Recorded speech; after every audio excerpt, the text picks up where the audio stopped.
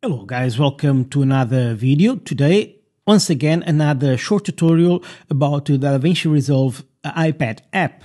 And today I'm gonna show you how easily you can sync two video clips through the waveform, and with that save a lot of time. A first note that I want to give you is that at least it's my understanding that this is all able to be done in the edit page, not in the cut page.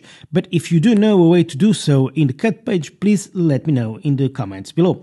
Also, if you don't know how to bring the edit page and all the other pages of the DaVinci Resolve app into the app for the iPad, let me know, then I'll make a video about it.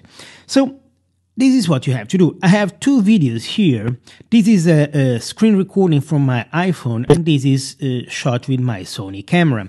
I knew then, when I shot this video, that I wished to use my screen recording. And so I enabled the audio recording settings when I was also recording the screen of my iPhone. So that would be much easier.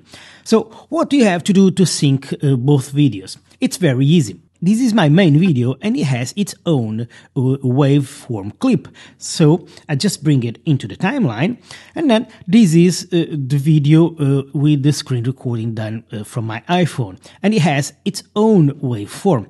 I'm just gonna place it on top of the video, and now what I have to do to be able to sync both videos through the waveform is select both of them, and now open the menu, and here you can see the option Auto Align Clips, and you can do this based on the time code, which I didn't do, or based on the waveform.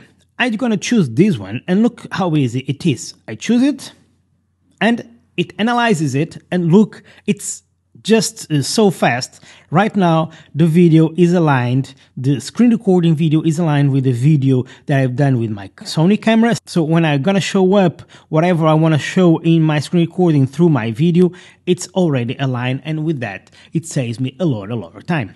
So a second note that I want to give you is that to be able to do these auto aligning clips, you do have to have the clips either on top of each other or at least in different tracks. Let me show you why. If I bring the video from my screen recording into the main timeline in the video track 1, and I select both, look at that, the option of auto align clips are no longer available.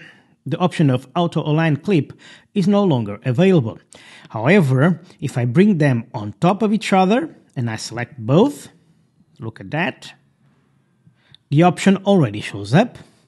But if I don't have both on top of each other, but I have them on different tracks, like this, I'm gonna even put it further away, look at that, and now I select both of them, the option shows up again. So you should have these in account. Okay guys, hope you found this video useful. See you at my next video.